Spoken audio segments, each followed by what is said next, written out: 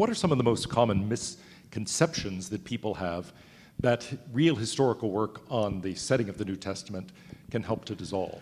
One of the big ones, I think, which comes back again and again, is to see Jesus as a teacher of morality, or indeed a teacher of something we call a religion, or indeed somebody telling people how to go to heaven after they die.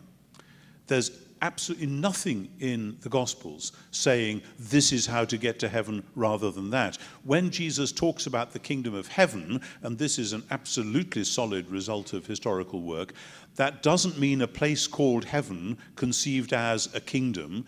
It means the idea that God, the one who lives in heaven, wants to set up his kingdom on earth as it is in heaven. So one of the great gains, I think, of the last couple of generations of scholarship is to see Jesus' announcement of the kingdom not as a way of saying, here's how to go to the kingdom called heaven when you die, but as a way of saying, what I'm telling you is something new is happening right now. God is launching his kingdom project on earth as in heaven, and this is what it looks like, this stuff that I'm doing. So I think that's a great gain, and not everyone would agree with this, but I think this is very solidly established.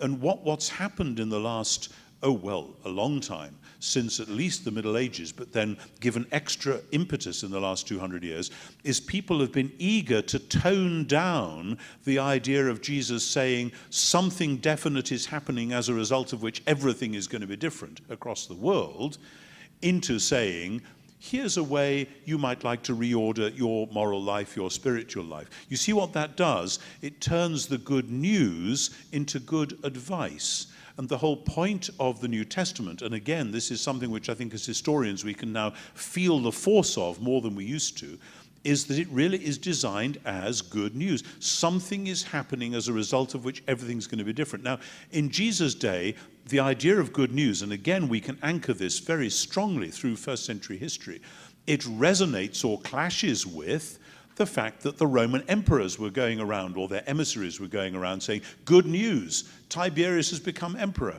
That means we're going to have peace and security, and you're going to have rescue from all your enemies, and good government and justice and so on.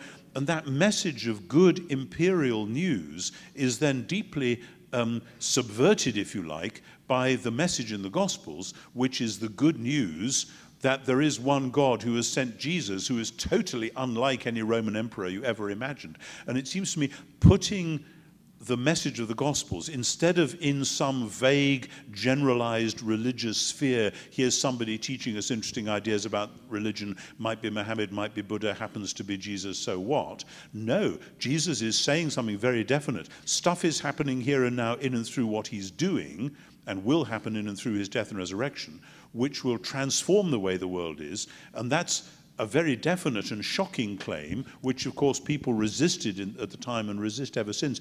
My first degree was partly in ancient history, and the more I do the ancient history, the more this stuff comes up in 3 dimensions and prevents the Gospels from falling back into this idea of Jesus just going around dispensing good advice all over the place.